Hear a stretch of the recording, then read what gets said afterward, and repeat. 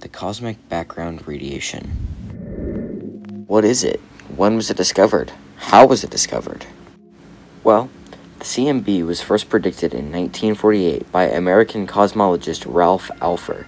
Alpher and his team were working on research related to the production of elements in the universe, also known as nucleosynthesis. However, Alpher only predicted the CMB. The cosmic background radiation wasn't actually discovered until an accident that happened almost 17 years later. In 1965, Arno Penzias and Robert Wilson were creating a radio receiver for the company Bell Telephone Laboratories, now known as Nokia Bell Labs, that would track a satellite's journey across the sky. They were puzzled, though, by the constant noise that the receiver was picking up. The cosmologists experimented, pointing the radio in every possible direction, and they realized that the noise was not coming from one single place, but from the whole sky. This accidental discovery completely changed the way that scientists understood how the universe formed. Both Penzias and Wilson were awarded a Nobel Prize in 1978 for their work. The universe began with the Big Bang 13.8 billion years ago as a fiery sea that expanded rapidly. A few minutes later, the universe's constituent primodoral subatomic particles glommed together into an elemental soup of atomic nuclei, containing hydrogen, helium, and trace amounts of lithium. Electrons and light collided and scattered off of those atomic nuclei. Over the next thousands of years, the cosmos continued to expand, giving the particles more room to move, allowing the universe's temperature to cool bit by bit. Around 380,000 years after the Big Bang, the temperature dropped to about 3,000 Kelvin. 3,000 Kelvin is around 4,950 degrees Fahrenheit. The ever-common material steel melts at 2,500 degrees Fahrenheit.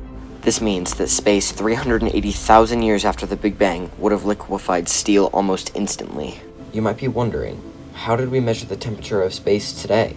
Well, in 1989, the Cosmic Background Explorer launched into space.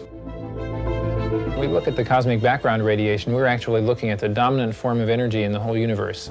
This radiation fills the whole sky, comes from every direction. And so it adds up to be 100 times as much energy as comes from all the stars, all the galaxies, all the suns, all the planets that people can see with their own eyes. 100 times as much as that. So it's very important to realize we're looking at the dominant energy of the whole universe. This is the remnant of the Big Bang itself that we're studying with the COBE satellite. The goal of the COBE satellite was to measure the intensity of the microwave radiation found in our universe. The strongest signal that the probe picked up had a wavelength of about 2 millimeters. Using Wien's displacement law, scientists figured out that the temperature associated with that wavelength is roughly 2.725 Kelvin. Another question you might have is, how long will we actually be able to see the CMB? The CMB that we see today was emitted 13.8 billion years ago when that portion of the universe reached 380,000 years of age.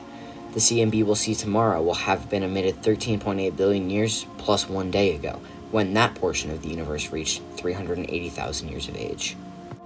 The light that we see is the light that is arriving after journeying through the universe since it was first emitted. Since space is infinite, we will theoretically be able to see the CMB forever. Today we know that the universe is currently around 93 billion light-years in diameter. It stretches out 46.1 billion light-years in all directions just from us.